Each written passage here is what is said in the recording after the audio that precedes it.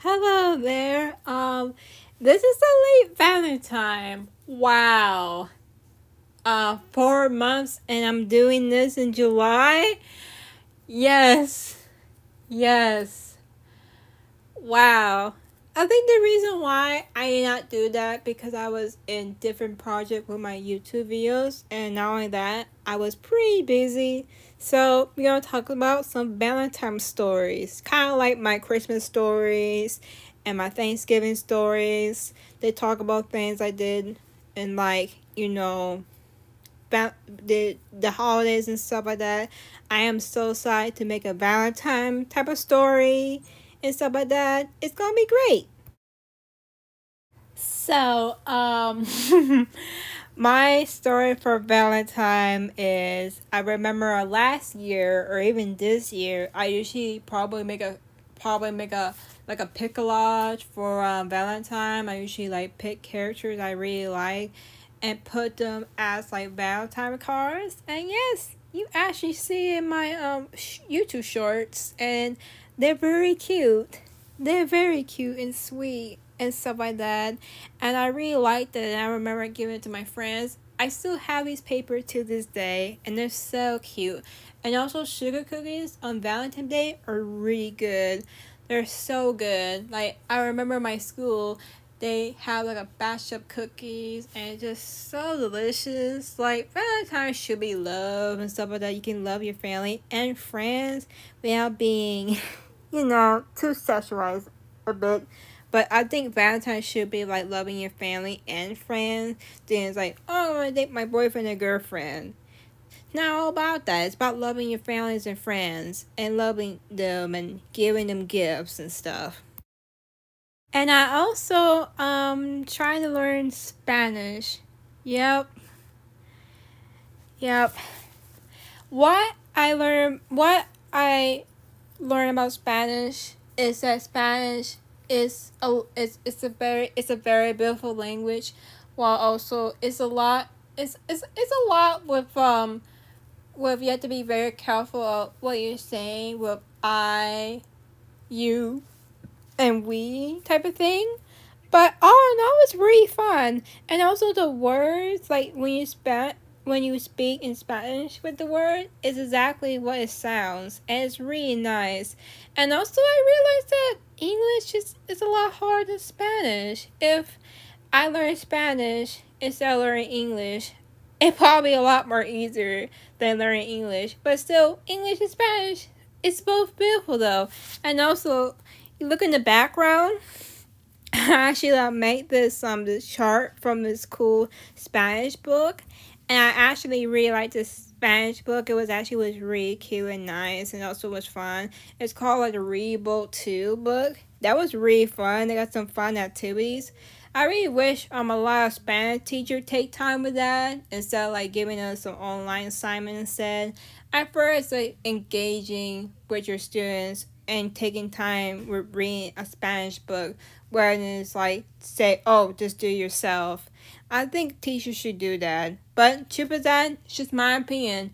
I think having you learn as your own and having yourself learn things and having to yourself learning by reading a book or learning about a video rather than having a teacher do that for you. And it's just my opinion, because you get like free time and stuff, and not only that, it's on your time and stuff, and it's a lot more easy than having a teacher teach you all day, and it's a lot boring. But when you let yourself learn, it's a lot better and it's a lot fun. Like, let students learn what they want than learning stuff that they just not into or just bored, because that's why they have bad grades, because they're not passionate about it. And also, the mention of like the Aladdin live action versus the Little Mermaid live action, I noticed that the Little Mermaid live action get more advertised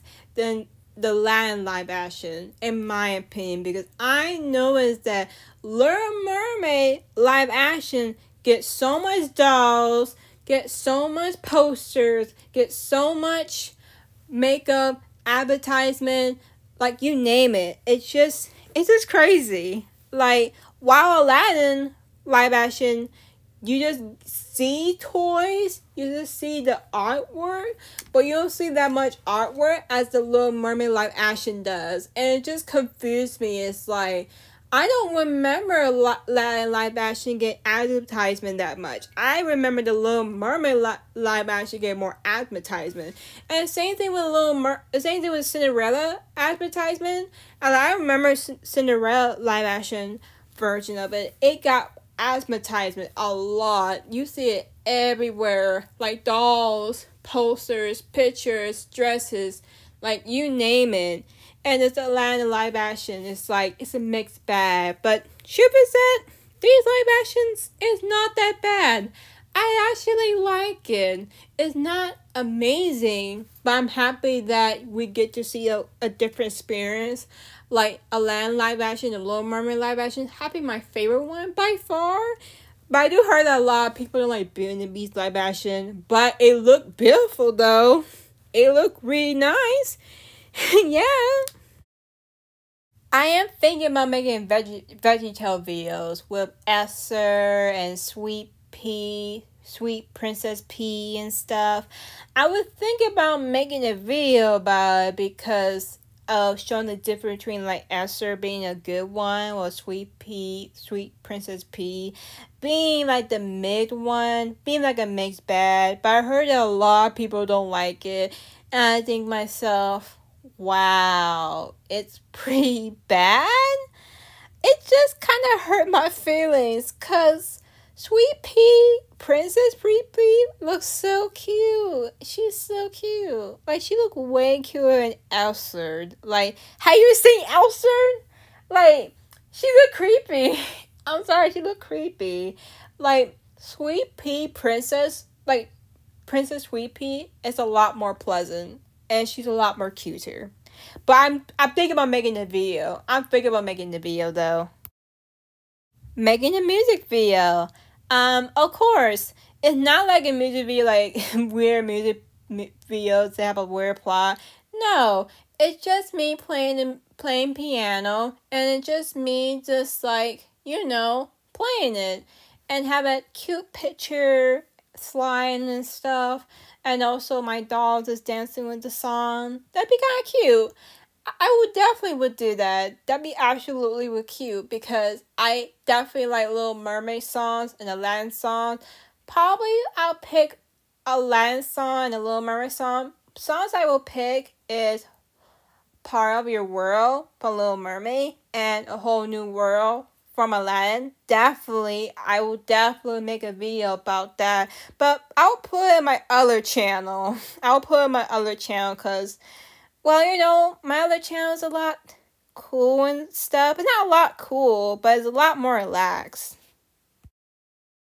Hooray! I'm gonna make a fan fiction. That's right, we're gonna make a fan fiction. And the fan fiction is titled Bluebeard X Princess of Cobbler. I am not joking, but without the X. But I'm not joking. The reason why I did like that, because it's like a young kind of like Bluebeard. Got like a Bluebeard relationship, and it literally is like, come on now, or a guy just dating a teenager be a bit creepy, and it is creepy. Like, come on now, we already know like things that is creepy. And of course, I make a fan fiction about it, and we're gonna talk about what the story is and what the plot is. So I am so excited to explain this. The plot is about Yum Yum trying to look for a boyfriend. And of course, the name named Friends came in there and said, "Oh, your boyfriend is waiting." And you're like, "Oh, sure." Well, no, it's not a boyfriend. It's somebody that waiting for her. And it's of course a Zigzag. Yay! That creepy guy who's trying to kiss a teenager.